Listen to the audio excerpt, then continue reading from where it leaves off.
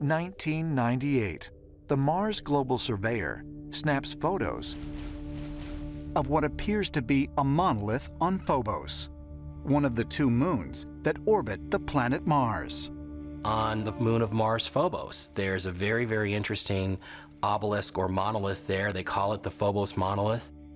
Buzz Aldrin, the second man to walk on the moon, they made a really big deal out of this and basically claimed that it was artificial. And when we got there and studied it, it would change everything in terms of how we looked at our history. Is it really possible there is an obelisk on a moon of Mars? One that is not a natural occurrence, but was, in fact, put there by otherworldly beings? If so, might they have created similar structures on other planets and celestial bodies?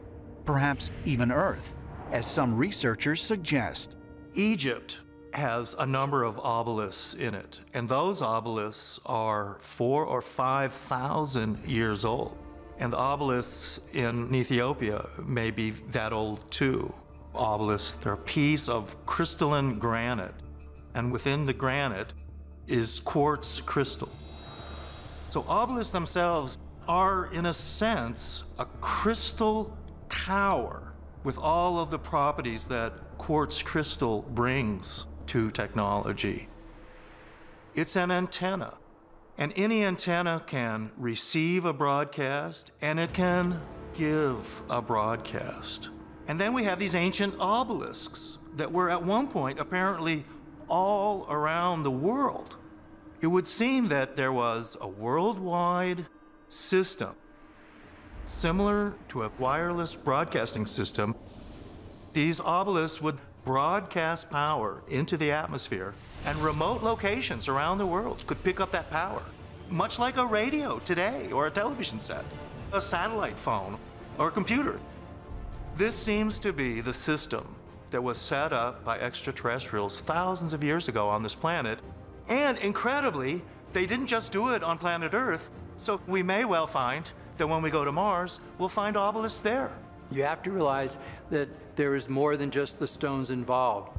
There's a kind of energy field around them, and it works through the stones by way of their placement when put in a circle or in rows or standing singly. They would ground celestial energy, transmit it and download it into the local landscape. It was meant to be a kind of passive, continuous input to the Earth from the celestial and galactic realms.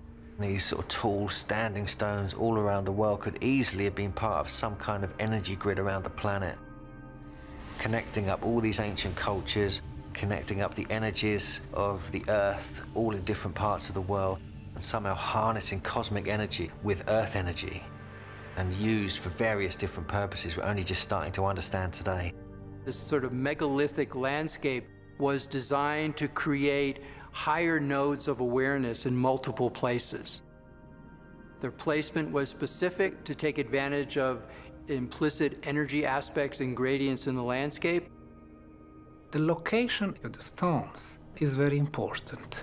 For example, Stonehenge, we now know that those stones were positioned above the underground water flows.